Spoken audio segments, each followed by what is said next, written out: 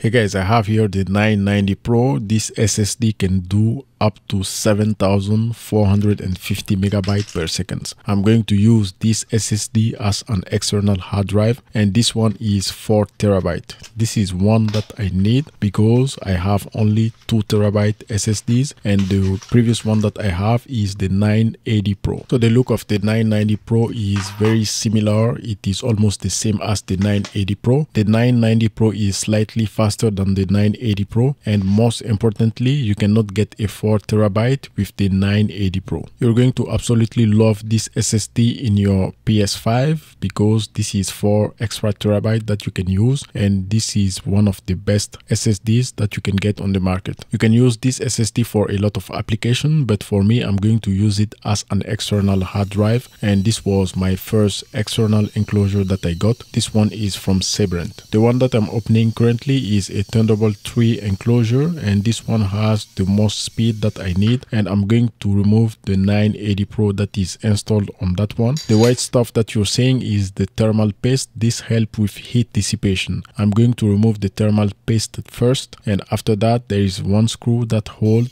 the 980 Pro on the board, and after removing that I can simply lift the 980 Pro, remove it, and start the installation of the 990 Pro inside this enclosure. The SSD is inserted at an angle of 45 degrees. You press on it, and after that you install the screw that held the SSD on the board. Install the new thermal paste, the old thermal paste that you have on top of the SSD, and you close the enclosure. Basically, if you get any enclosure, this is going to be the steps that you need to take in order to install the SSD inside the enclosure. After putting all the screws back in place, you can start using your enclosure. This one is not Thunderbolt 3 but USB 3.1. The speeds are always below 800 megabytes per second for reading and writing. I needed one enclosure to have as much memory as possible instead of carrying multiple enclosures, having a total memory of 4 terabyte, a little bit more. As you can see, the 990 Pro 4 terabyte is consistently getting above 2700 megabytes per second for writing and reading. So how does the 990 Pro 4 terabyte compare to the 980 Pro 2 terabyte? Currently, I'm testing the speed of the 980 Pro. For the reading speed, I was getting close to 2600 megabytes per second, a little bit over 2600. I did the test multiple times in order to see if I will get something lower or something higher, but you can see it is very consistent. If you get this enclosure with the Samsung 980 Pro, you can be reassured that your setup with this SSD and enclosure is going to provide you consistent speeds and be overall reliable. So this is the USB-C that came with the SanDisk Extreme Portable SSD. I'm going to test that USB-C with this new enclosure and see what kind of speeds I get. By using this inferior USB-C cable, I'm getting 1800. I have lost close to 1000 megabytes per second on reading and writing. This test was simply to show that the USB-C cable is very important to achieve the higher speeds, and in order to achieve these speeds you need to have your SSD formatted into APFS. APFS is the preferred format that is going to give you the maximum speed if you're using a MacBook Pro or a MacBook Air or any other Mac OS device. One thing to know about APFS is that it works only with Mac OS, and if you plug this enclosure onto a Windows PC or any other operating system, it is not going to be recognized.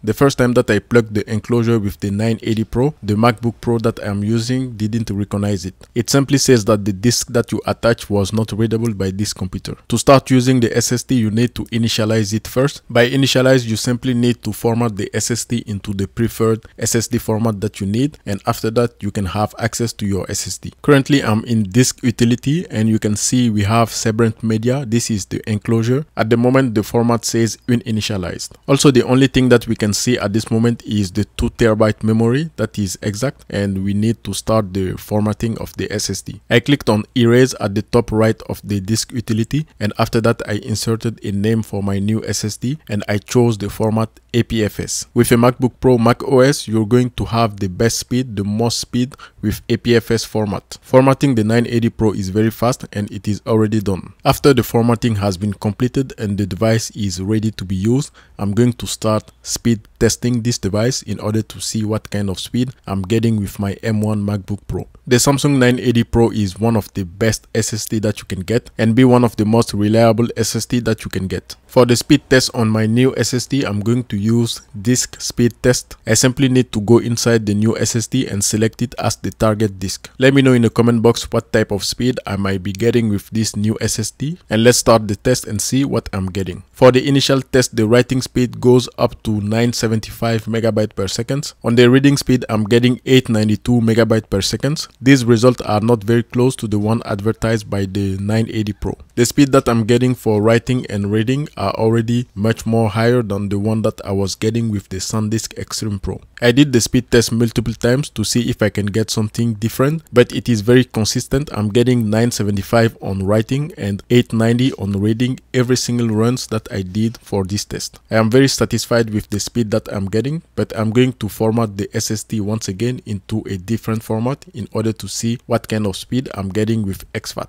In order to format again from APFS into another format, you need to delete the APFS volume, and after that you can erase the disk and format it into a different format. So the main difference between exFAT and APFS is that exFAT can be used in any other operating system. It can be used in a MacBook and also in a Windows PC. Generally, exFAT is for everybody, but APFS is only for MacBook, which means that if you have APFS, you cannot access your disk using a Windows PC, Linux, and any other operating system. I'm ready to do the test with the exFAT format and see what kind of speed I'm getting. So on the first run, I'm getting 629 as writing speed while using the exFAT format, and compared to the APFS, it was 975. For the reading speed, it is not good, it is extremely bad. I'm getting around 166 megabytes per second, which means that if I'm using the 980 Pro as exFAT for video editing, it might not work very well. The exFAT format is very good if you're using multiple operating systems, but as you can see it on a MacBook Pro and using this enclosure especially, I'm not getting anything and the reading speed is extremely bad. Again, I did the same thing. I let the device run the test multiple times in order to see if I can get something different, but I'm still getting the same numbers. The reading speed is very bad and the writing speed is decent. The APFS format works so well on MacBook because the internal SSD on a MacBook is formatted to be APFS. Since my M1 MacBook Pro cannot give me 7000 and 5000 megabytes per second as write and read speed, I'm going to go back into APFS and continue with 975 and 890. The internal SSD on this M1 MacBook Pro, if I do the same test, can give me 5000 read and 5000 write. As soon as I formatted back into APFS and did another speed test, I'm getting again the same type of speed as earlier. Currently, I'm getting 973 and 887 megabytes per second for writing and reading. The enclosure that I'm using is USB 3.2, 10 GB per second, USB Type-C. The enclosure is a little bit warm after I did all these tests, and in order to get much higher speeds, you need an enclosure that can go up to 40 GB per second, Thunderbolt 3 or Thunderbolt 4. If you have a laptop or a computer that can take this 980 Pro directly on the internals, you can do it and it is going to deliver much higher speeds and similar to the advertised speed as Samsung said.